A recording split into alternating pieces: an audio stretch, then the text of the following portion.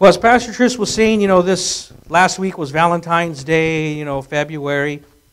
I necessarily didn't have a sermon on love per se. We were talking about some other things that I felt that the Lord has impressed upon my heart and my spirit to share. But this morning we're going to talk about some things, and hopefully you'll receive something. Amen. If you want to hear about love, right? At 3 p.m., Pastor Mike and Debbie have dedicated the month of February to ministering on love. Amen? And so if you want to get that dose, that word, come out at 3 p.m. because Pastor Mike and Debbie have been ministering on love. And so you'll have a word. Amen? So, the Lord has impressed upon me to share with you this morning some things about relationships this morning. See, because there should be love in every relationship, amen? But once again, sometimes our relationships aren't as good as they should be for one or many reasons. So I felt that we needed to take a look at some of our relationships that many of us do have, and take a closer look to see, are my relationships healthy? Amen? Because have you heard of an unhealthy relationship? There are unhealthy relationships out there, right? And it has nothing to do with just a boyfriend and girlfriend or husband and wife. We're talking there are unhealthy relationships with family members, whether it be parent, child, brother, sister. You get where I'm going with this? There are unhealthy relationships. So we want to talk a little bit about relationships this morning. And so as we get ready to get in the Word, I just ask that, you just kind of block out your mind from, any distractions and kind of just, try to press into what the Lord is trying to share with you this morning. Amen? So the first relationship that I want to focus on, obviously, is the parent-child relationship. But don't think that, because you're not a child or maybe not even a parent, that you cannot learn something from this. Amen? Because, see, every single one of us has influence in other people's lives. Whether you are a parent by blood, by birth, or whether you're a spiritual parent. You have any uncles in the house? Any aunts, any tias in the house? See, you have, certain relationships that you're able to speak into the younger generation's lives. Amen? And so you need to look at those relationships and say, am I being a positive role model to my nieces and nephews? What am I teaching them? Amen? Some of you may be godparents, right? Now I know in some churches, the godparent is more of just a title, means you have to buy them presents on their birthday.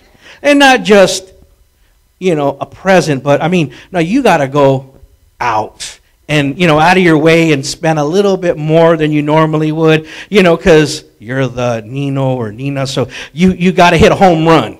Right? And if not just with birthdays, Christmas, and all these other little things. And so if you are a godparent, a Nino, a Nina, and I know in mostly in the Mexican culture, it's expected that you do certain things for the child on these certain holidays. Amen? But see, really, it's about being a spiritual parent to them. Amen? Spiritual.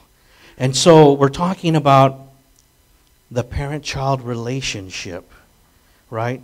And what's interesting about the parent-child relationship is that, when it comes to parents, whether it's the mother or the father, very interesting that when the child, falls down, and hurts their knee, normally they don't go running to daddy. They can, but it's mama they go running to. Why? Because mama has that nurturing thing inside of her, amen? She's just able to just nurture the child so much better than the dad can. Not that dads can't nurture, but I'm just talking generalizations, amen? But see, when the child, is afraid at night, maybe hears a noise, maybe it's daddy they go running to, because daddy is the protector, amen? Or at least should be, amen? And see, we see those different roles, as a parent.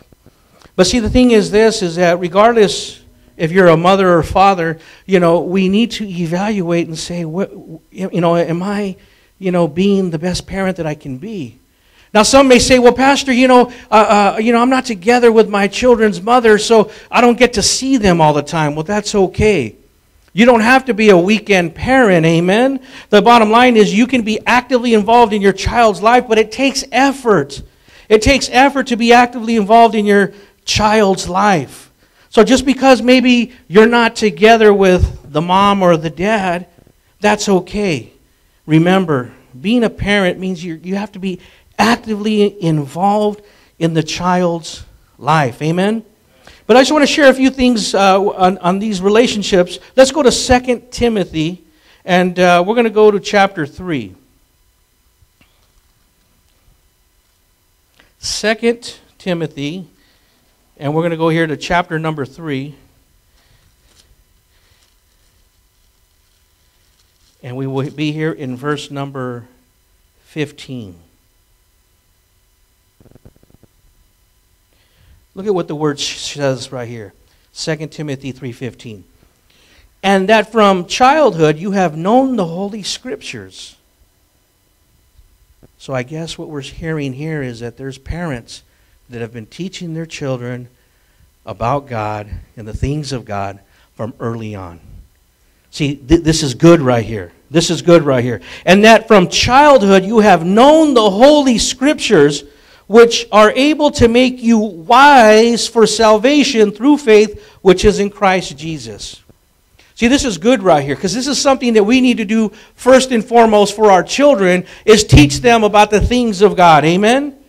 Teach them about the things of God. In Deuteronomy, it tells us also how often we should be talking about the things of God. I believe it's in Deuteronomy 6 where the Word of God says basically that when we wake up and we go out through the day and before we go to bed, we should be talking about the Lord God. Amen? Yeah. These are the things we should be instilling in our children. And see, if we were instilling, the goodness of God and the things of God in our children, we won't have to be turning on the TV at 6 p.m. and seeing them running amok. Amen?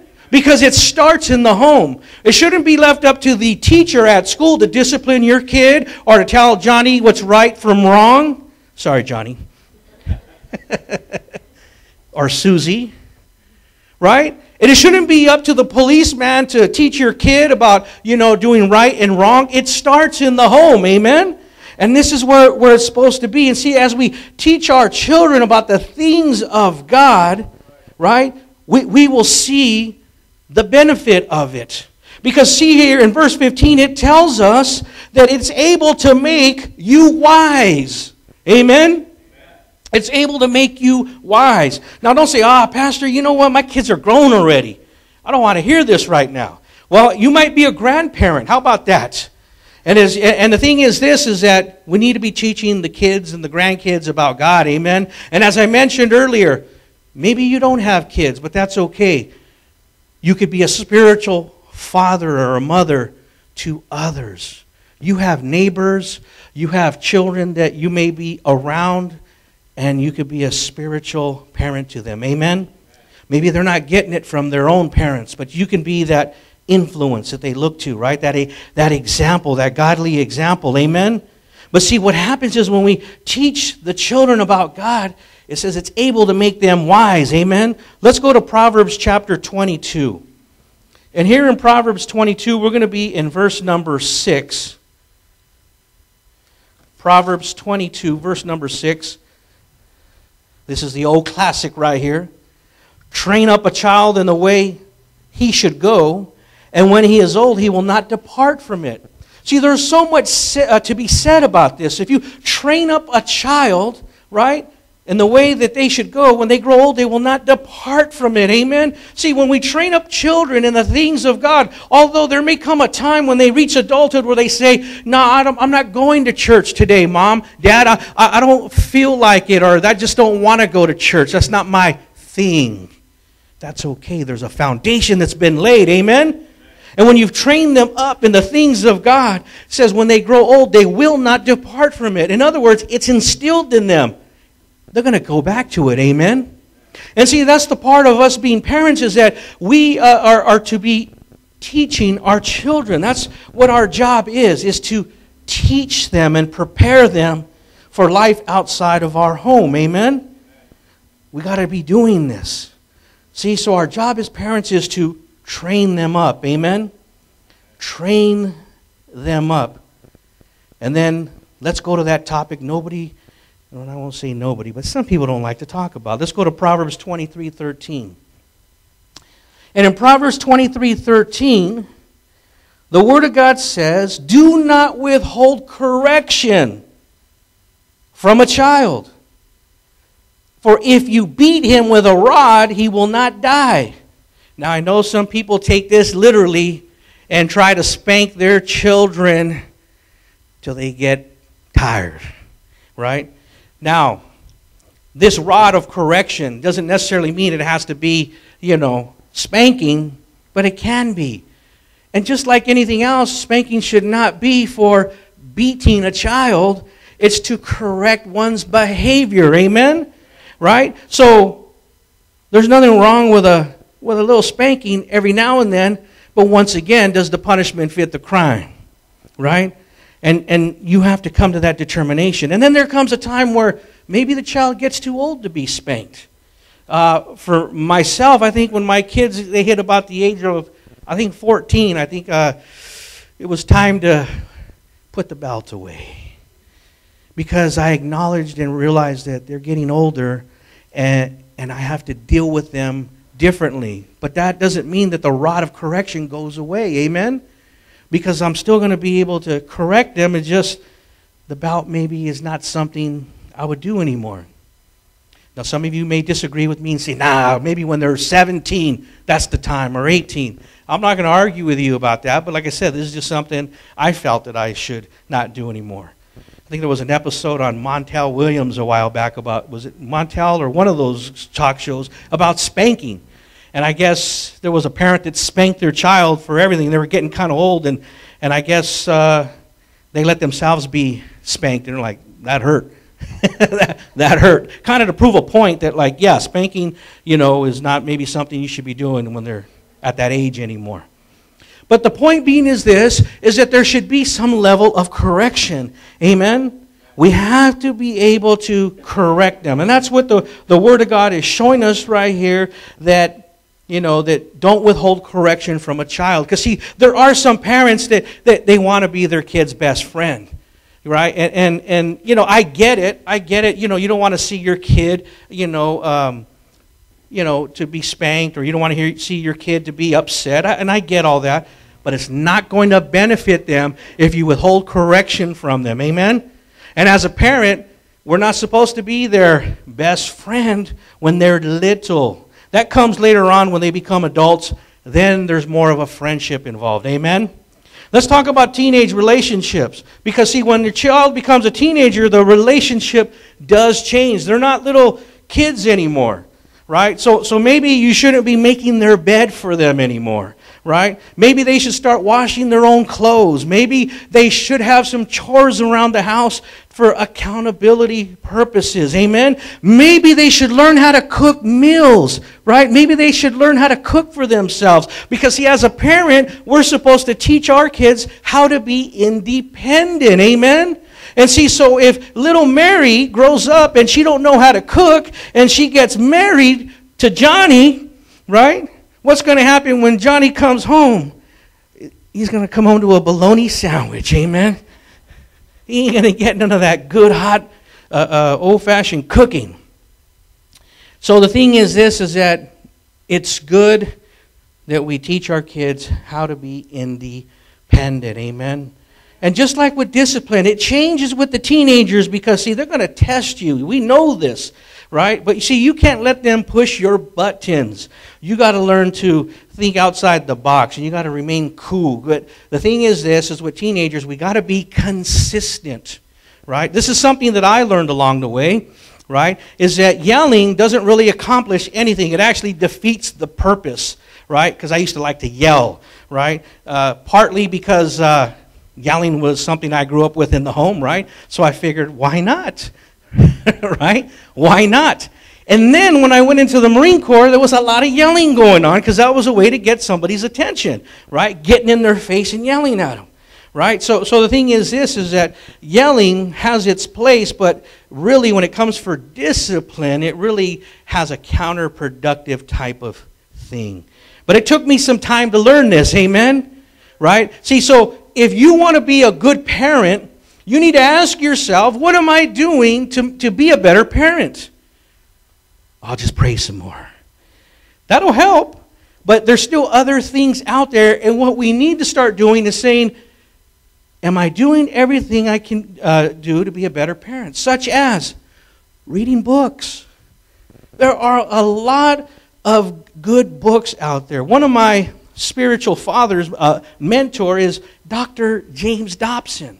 He is a child psychologist, but he also teaches a lot on the family and on marriage and those types of things. And he's written a ton of books, a lot of free stuff he puts out there. You can even go to his website and listen to free little 30-minute little episodes that he does on different topics called Focus on the Family. But the thing is this, is there's a wealth of information there, amen? So the thing is this, is that read books. Read books. How about going to a parenting seminar? How about going to parenting classes or conferences so that you can learn some things, amen? Because see, if you're not taking the time to invest in this, guess what? Then I would probably think that maybe your parenting skills are maybe not above par, amen?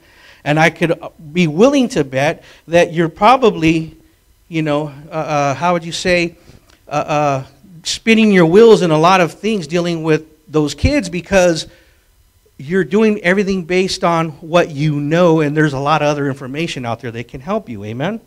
And that's why it's good to learn other things, amen? So, then your child becomes an adult, the relationship changes. See, that's when you got to step back and say, now I've done everything to prepare them, and now they have to make decisions for themselves, and you have to let them. You have to let them. But you're there for them. If they want to talk to you about it, if they want to get counsel, if they want to get wisdom from you, you're there for them, amen? And then you're able to share some things with them that you couldn't share with them when they were children, and the relationship changes and you become friends, amen? But remember, that doesn't happen until they become adults, amen? Speaking about parenting, let me talk to the young adults or the young teenagers, right, about relationships, because that's what we're talking about this morning. What's interesting is in the Bible, there's nowhere that talks about dating, right? There's no dating in the Bible, so what does that mean? You can't date? No, I'm not saying that. But what I'm saying is this, is that when it comes to dating, be careful. Because if you're not prepared for this, then it can do you some harm. Because if you're not prepared to date, then how do you go about it, right? I'll never forget, I'm going to pick on my daughter. She came to my wife and I think at the age of 9 or 10. And she told us, in her wisdom, that she wanted a boyfriend. And I was like, really? Okay, so let's talk about this. And I did a little experiment with her because, she was our experimental child, being the oldest, in that, obviously she's too young to have a boyfriend at 10, right? But try to tell the child that, right? So we did a little experiment because I had told her about, that it was going to be too much, that there's going to be too much expectation placed on her, right? And what does this mean about having a boyfriend? Obviously it's only going to be a relationship at school because the little fella's not going to be coming over to the house, and you're not going to be going to his house, right? You're too young for all that. I said, okay, fine. You can see him at school. You call him your boyfriend. Well, I think the relationship lasted a week or two because it was just too much, because I guess it was expected that she spend every recess with the guy. And it's not fun to spend every recess when your friends are, I guess at the monkey bars or doing other things, right? Right? So that kind of got old really quick, and the point was made. Amen? But the thing is this, when it comes to dating, I like to share and I've done this with my children, but, be careful about those dating, those dates, because, see, you don't want to be alone with the opposite sex, because that's when things happen, right? So, rule of thumb, don't be alone with the opposite sex. I still try to hammer that home. Not everyone listens to me about that one, because that's when things happen, amen? I think adults can use this information as well. If you're not married, don't be alone with the opposite sex, because that's when things happen, right? You got to learn to protect yourself. But the thing is this, is that whole dating thing is supposed to be a period where you're getting to know the other person. And the thing is this, is that I'm not an expert on dating, but I did date, I think, for 2 years before we got married. I think it helps you get to know the other person, and it can be a positive thing, but I think, there has to be some accountability. So that's all I'm going to talk about dating, right? But we're talking about relationships. Now let's talk about marriage. Let's go to Genesis chapter 2, amen? Genesis chapter 2, we're going to go to verse number 18. Relationships is what we're talking about this morning. So in Genesis 2:18, look at what the Word of God says. It says, "And the Lord God said, it is not good that man should be alone, and I will make him a helper comparable to him." What's very interesting about this in Genesis is God had just created Adam, and he's saying it's not good that Adam should be alone. But he didn't go create Eve right in the next segment here. What did he do? He created the animals. He created animals first, right? And so the thing is this, is that God created animals after he told Adam, or he said that it's not good that man should be alone. I will make him a helper comparable to him. He first created the animals, and then he created Eve. And what's interesting about that is when he created Eve, here, go to verse 24, right? He says, "Therefore a man shall leave his father and mother and be joined to his wife, and they shall become one flesh." This hurts a lot of couples when they get married, right? Because if a person still has mom and dad involved in their relationship, that's going to create problems, right? So moms and dads, if you have adult children and they're married, you got to learn to step back. Let your children handle their marriages. Now, give them advice. Hopefully pray for them. They come to you and you can share with them some things, but they're going to have to learn how to navigate through marriage on their own. Therefore, it's very important when we raise our children, we instill these kinds of things in them so that when they get ready to get married and take on a mate, they are fully equipped and prepared to be a good husband or a good wife. Amen? So that's why we have to do a good job in raising up our children. Amen? Right? Now, marriage. If people would put an effort in their marriage, there would be less divorce. Because, see, marriage is work, amen? There's no such thing as cruise control in a marriage. I can tell you that. In a couple months, it will be 29 years I've been married, right? 29 years. It's been that long, huh? Wow. And I'll tell you, it is work. Because the thing is this, is that if you don't put the effort in it, there will be problems, right? There will be problems, even for pastors. Because, see, as a pastor, we're consumed with all your stuff going on out there, right? We're consumed with all your stuff going on out there. I couldn't tell you the amount of calls I get and discussions I have to have with people trying to help them. And what's interesting is there are a lot of people that I'm working with that you don't even see in these chairs. They're not even here, but I'm helping them because that's what I'm called to do, is help people. Amen? And the thing is this, is it's very time-consuming. Very time-consuming. And if I'm not able to balance my time, I could be spending more time with them and you than with her. So I got to make an effort to give her a little bit of time. Amen? I got to have balance in my life, so it takes effort. But when we're talking about marriage is work. It takes effort.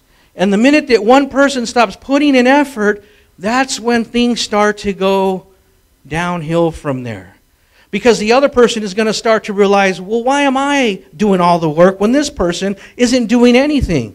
And then when you have both people saying, I ain't doing this for him, right? And I ain't doing that for her, guess what?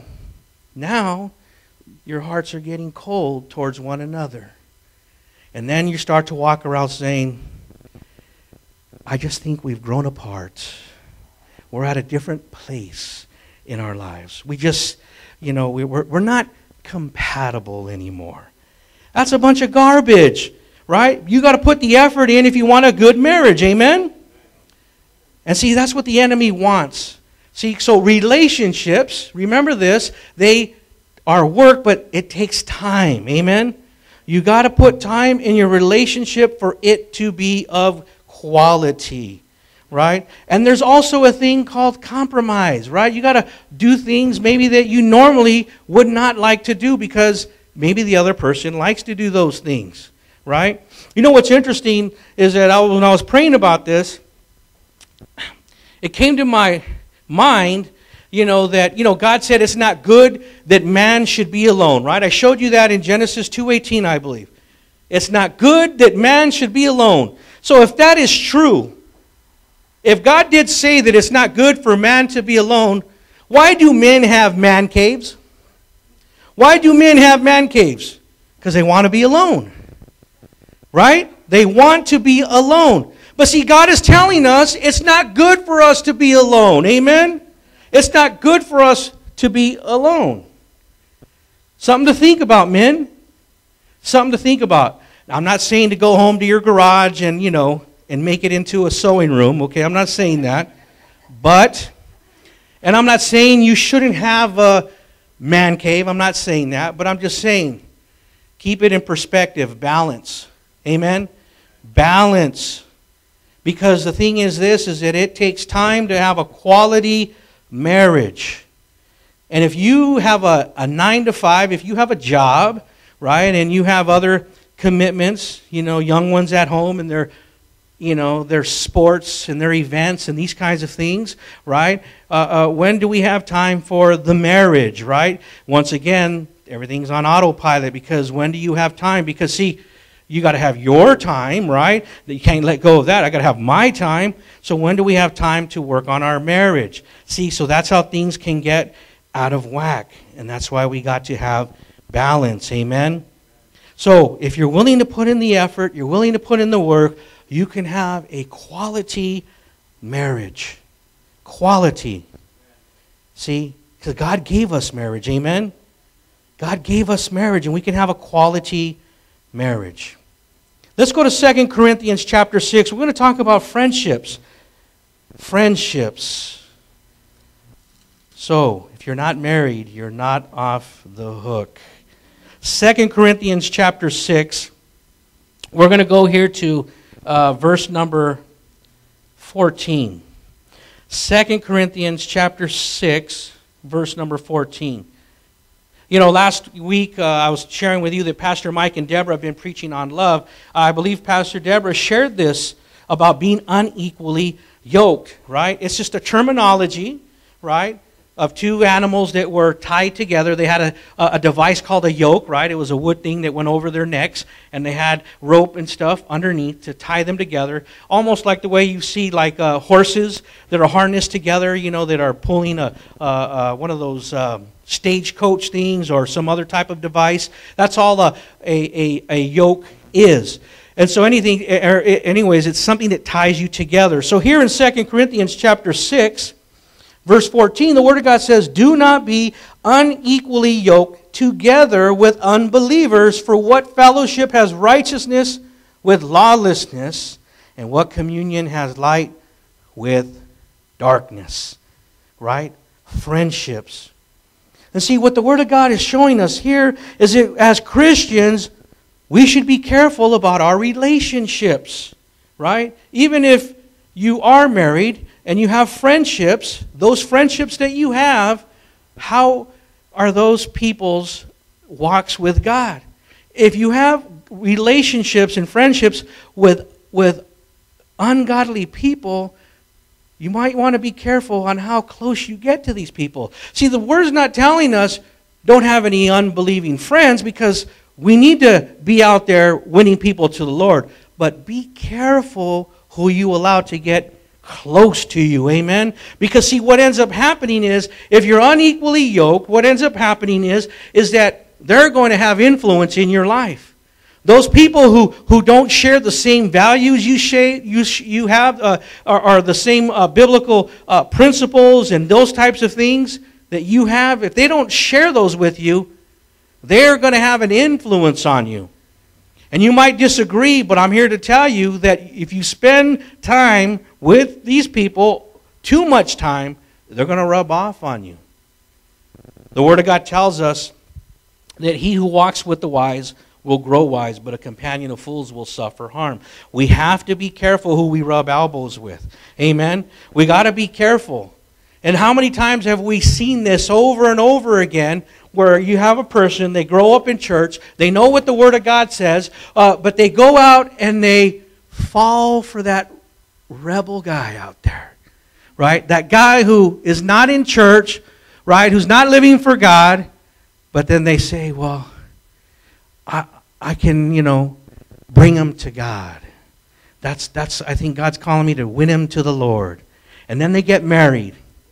And then what has happened is, then they get to a place and they realize, why ain't they changing? Right? Why isn't that? And it's not just for the girls, it's for the guys too. It could happen.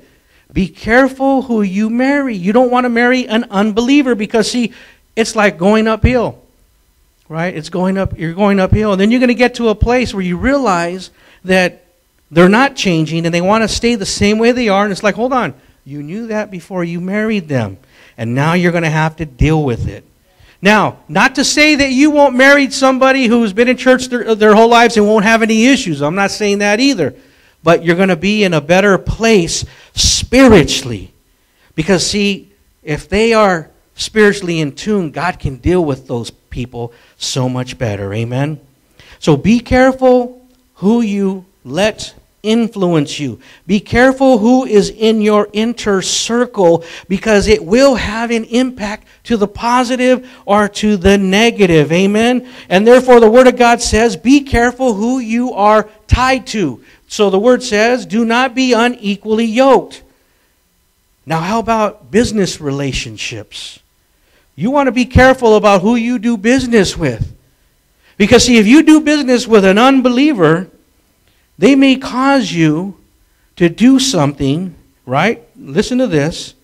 They may cause you to do something that may compromise your integrity.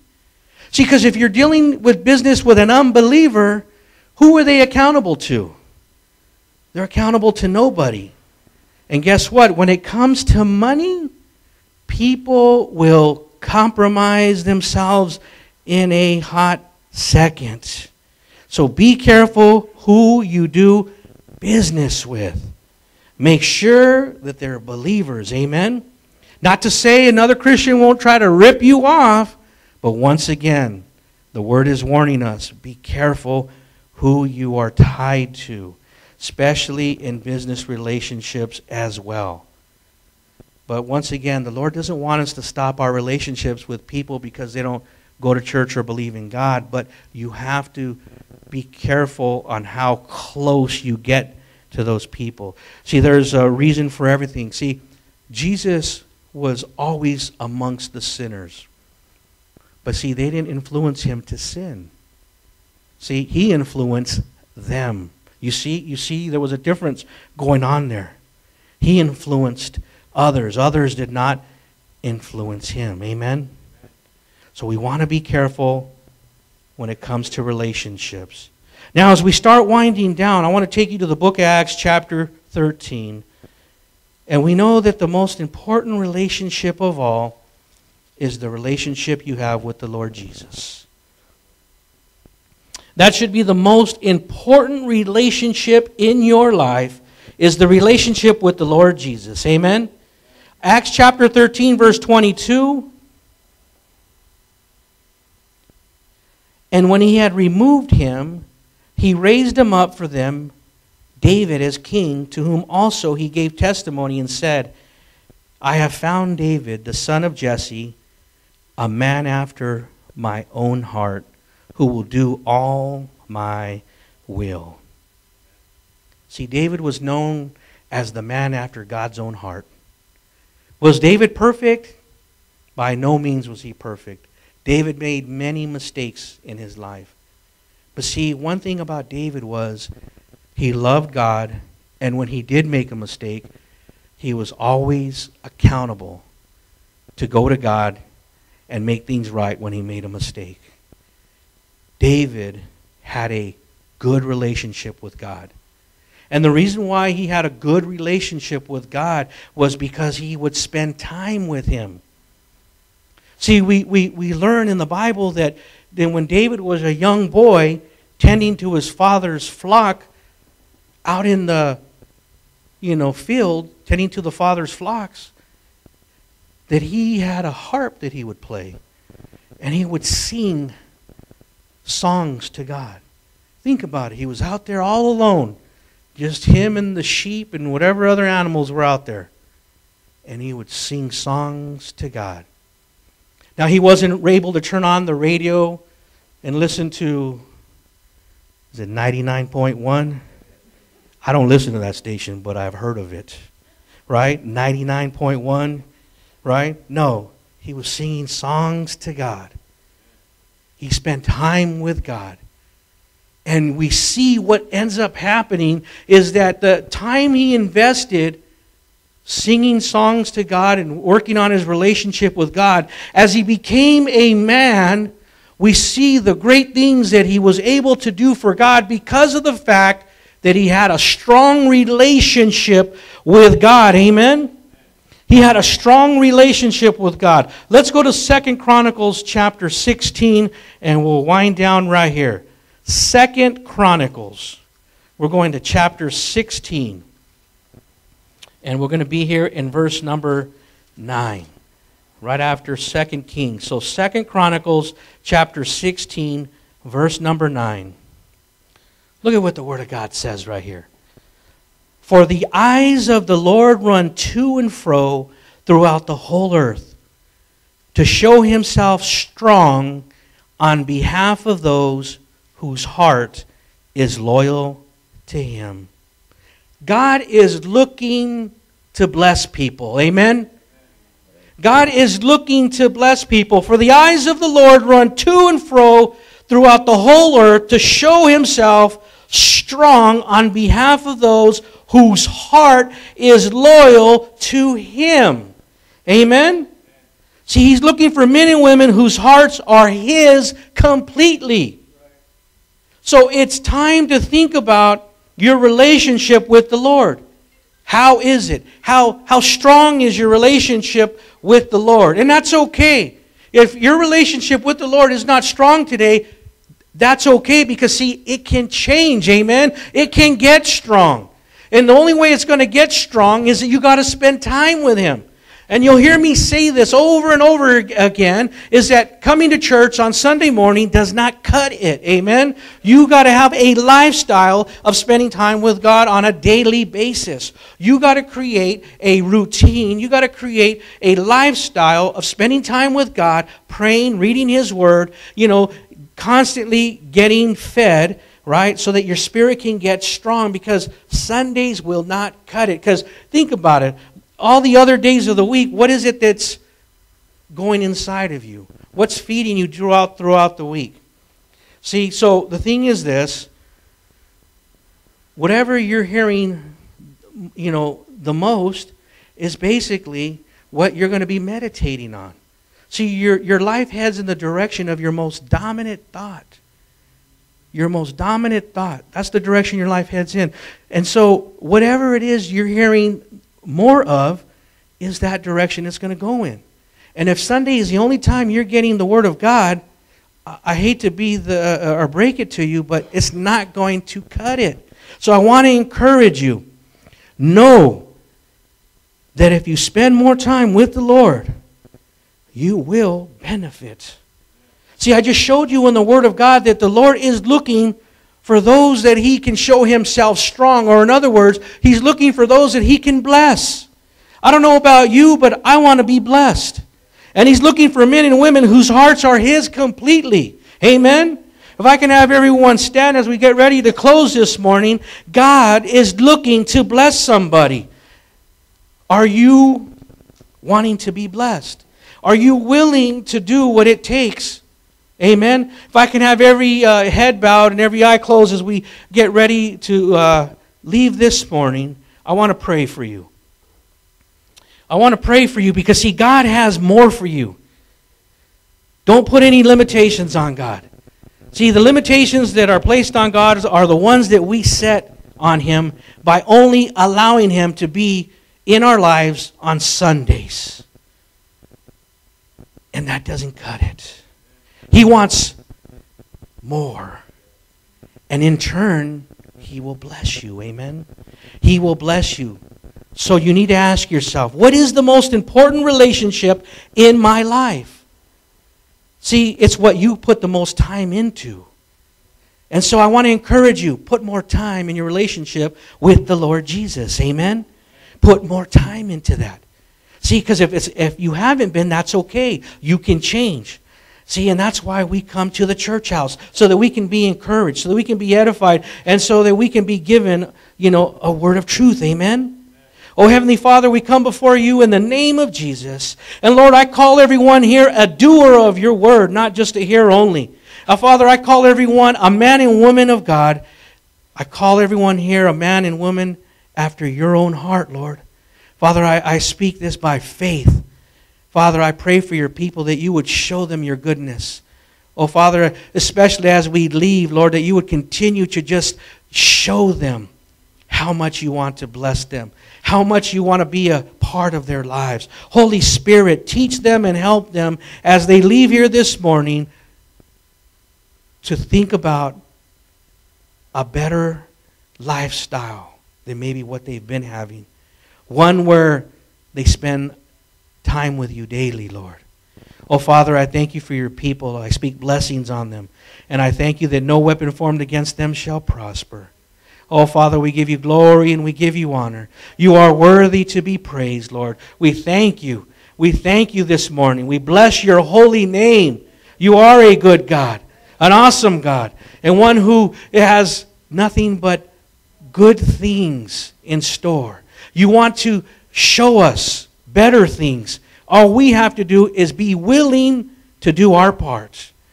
Oh, Father, I thank you that you would show yourself strong to your people, Lord. Oh, we give you glory and honor in the precious name of Jesus. And everyone says, amen. You may be seated.